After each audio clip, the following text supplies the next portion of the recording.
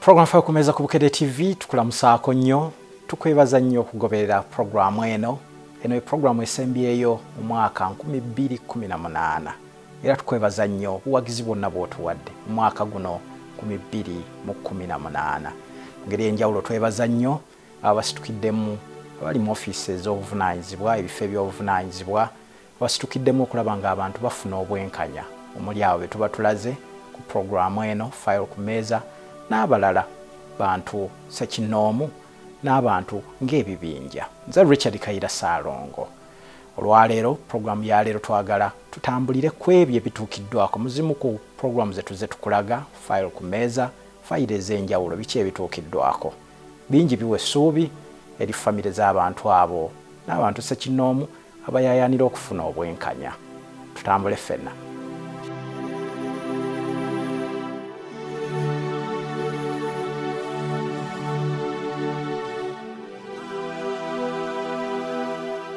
Emu ku Fayiro ze mbadde mwebuuza ennyo gye yakkira ye ya Musa Koli Kalume ey'emmotoka ye gye baatundira ku poliisi e Kabalagala mu Kampala. Ali yakola ekisoboka okuzuula emmotoka ye kubanga yali agyagala nnyo. Agamba nti oluvannyuma lwa poliisi okumutegeeza nti emmotoka yatundiddwa yatandika okubuuliriza era atunnyonnyola n'engeri gye yazuula emmotoka ye ng'eri mu Garagi e Lugala. The way how I came to find out that this vehicle was parked here, I called Mr. Kisitu Joseph, the guy who sold me the vehicle. I told him the vehicle is getting lost. Then he said, no, you have to go to Mzee Katende, the first owner of that car. He saw the vehicle somewhere in the garage in Lugala. So call him, meet him, go there, then he will take you where the vehicle is. And indeed I called Mr. Katende. He brought me to Lugala. I saw this car, came in the garage. I found this car. Olw'okuba Mzee Katende yasooka okubeera nannyini mmotoka eyo era nga ye yagiguza Kisitu, olwo Kisitu alyoka agiguze Ali. Oliwe yabaguliza ku Mzee Katende nti emmotoka yo twagirabye e Lugala mu Garagi. Mzee Katende bwe yategeera nti Ali yali anoonya emmotoka eyo naye yamutemyako ku mmotoka wawe yali.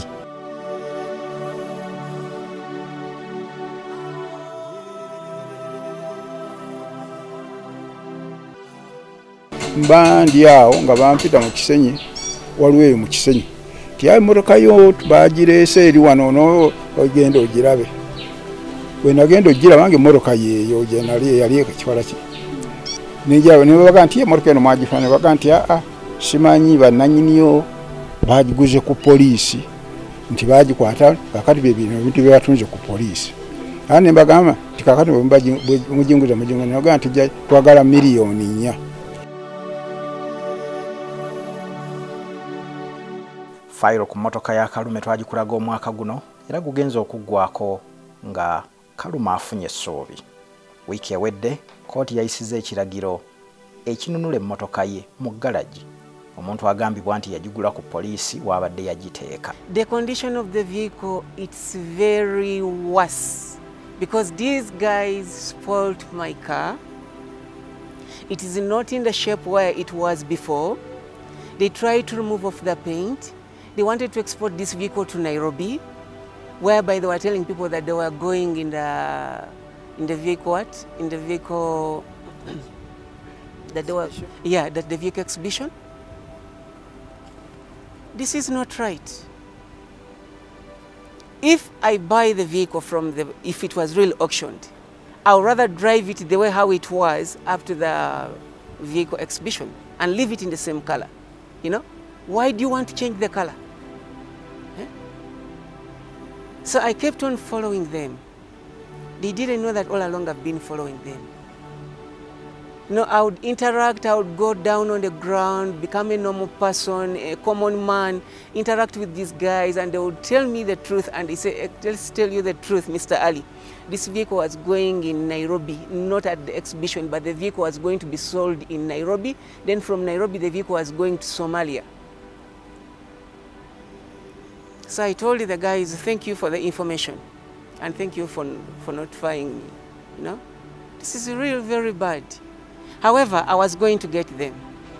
If that vehicle had crossed going to Nairobi, I was going to get them. If it had crossed going in Tanzania, I was going to get them. Reason being that Nairobi is home, Tanzania is home. So I was going to get them. I'd already informed the home people that the vehicle is getting lost, and they had the picture of the vehicle, and they knew what kind of a vehicle, what it was. So I kept on following them.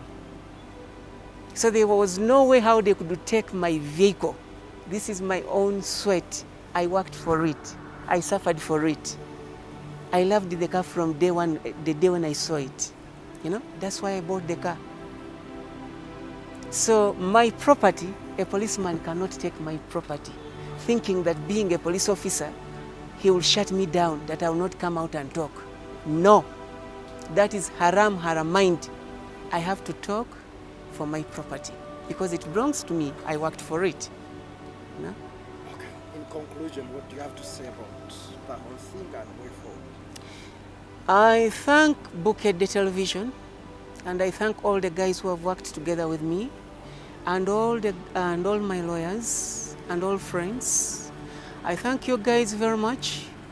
There is a very big step ahead. Let's keep on praying. Inshallah, God willing, I know I'll get back my car. And very soon, next year, I'm getting back my car. And they must pay for all the damages. And I'm suing these policemen as individuals, not as police officers. I want them to stand in front of the magistrate. I want them to be answerable. I really need justice. Ate misango gy'okusaddaaka abaana. Omwaka oguggwereddeko nga famire ya Alan Ssembatya naye efunye essuubi.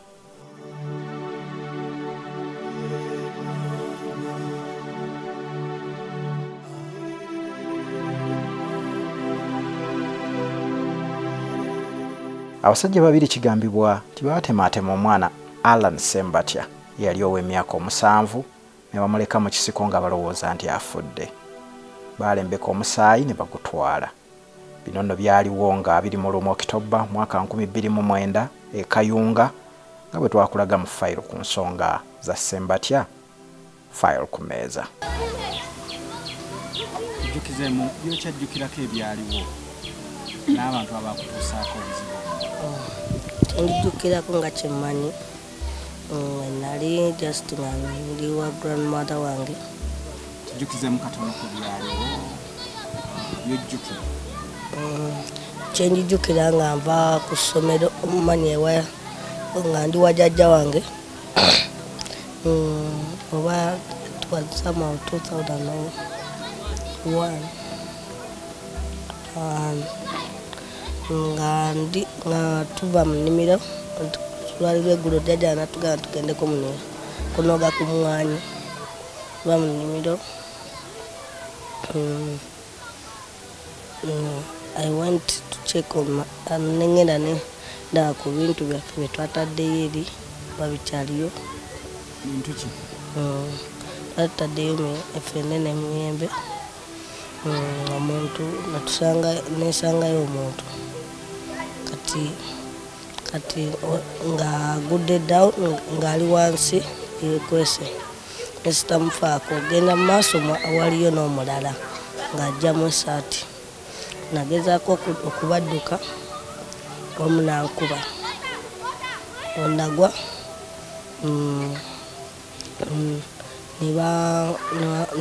ne bamenya omukono guno ogwa left hand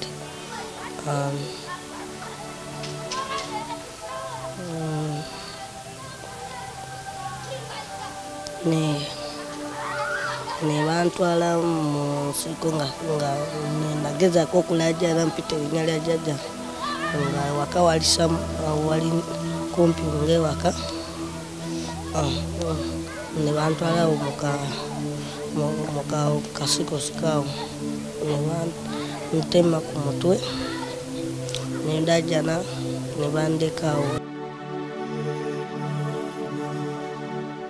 Abasajja abo babiri baali bayimbulwa era emyaka 9 nga famire ya Ssembatya tekyalina ssuubi nti obwenkanya bulikolwa.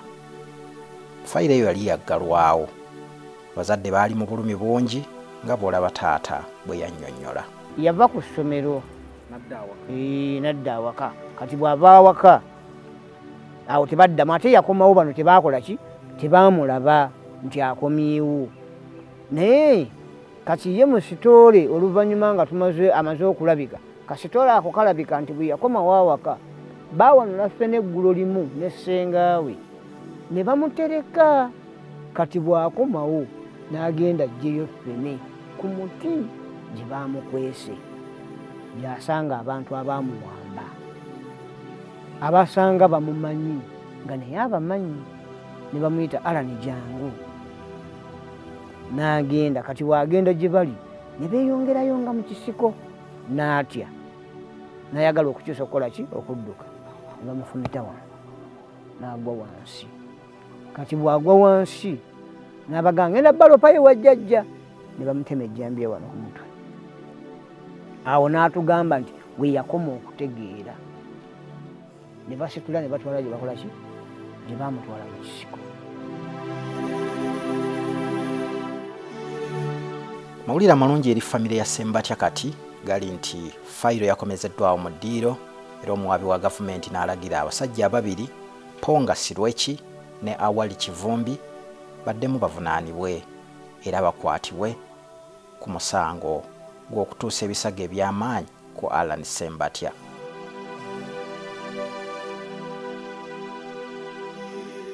Omulamuzi wa kkooti enkulu e Mukono Margaret Mutonyi yalagira abasajja ababiri abo okweyanjula mu kkooti omwezi oguwedde.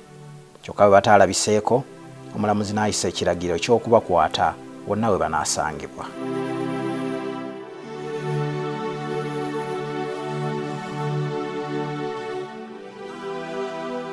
Program Fall ku Meeza gy'olaba yeewumbawumba omwaka 2018 tutunuulidde ebyo ebimu ebituukiddwako ku fayiro ezimu ze tuzze tukulaga era katuwumulemu katono bwe tudda tukulage ebituukiddwako ku fayiro endala omuli n'ey'omwana we Matuga gwe baasaddaaka.